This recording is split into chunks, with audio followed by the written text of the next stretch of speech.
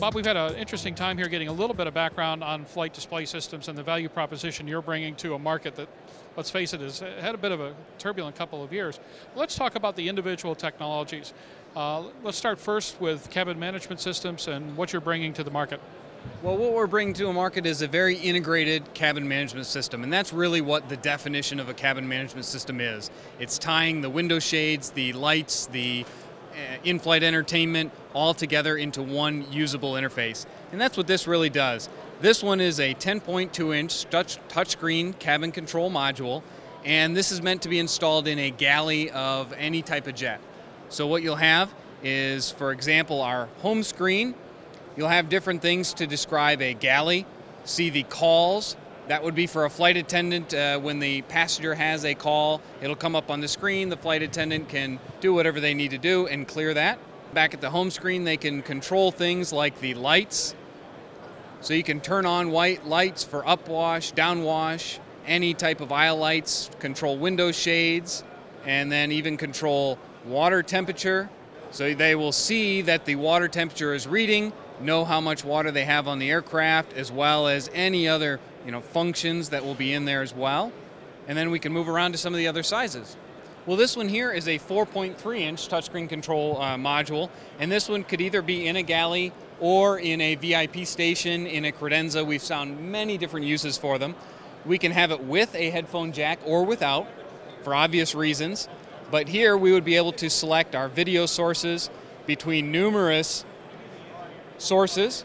We can even adjust our cabin volume, going up, going down, any different way you would like. You can watch DirecTV, and the button in here, you can even select all your different channels. Going back home, you can also press the call, and that would come up on the display that we saw previously. You can control your window shades right from your seat, and you can even adjust the cabin temperature, all at this one station, along with controlling any lights that you may have at that seat. Well, here we've got a single, double, and triple OLED switches.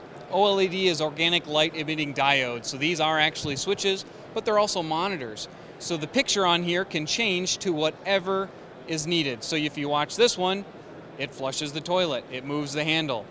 It can be as much as turning on and off lights, and it can be calling flight attendants, which you'll see a green box or a blue box go around that to indicate that the call has been made. And you can even clear the call. You can adjust everything at your seat, from turning on table and reading lights to adjusting window shades. And then you can adjust all your entertainment. So here are all your video sources. You've got different audio sources and even a moving map. And these could be used for absolutely anything in the cabin because they are extremely flexible. That's the way we've designed them. And the icons can be absolutely anything in the world. So if they want to have a picture of a flute instead of a saxophone, that can be done. They're extremely flexible. That's it.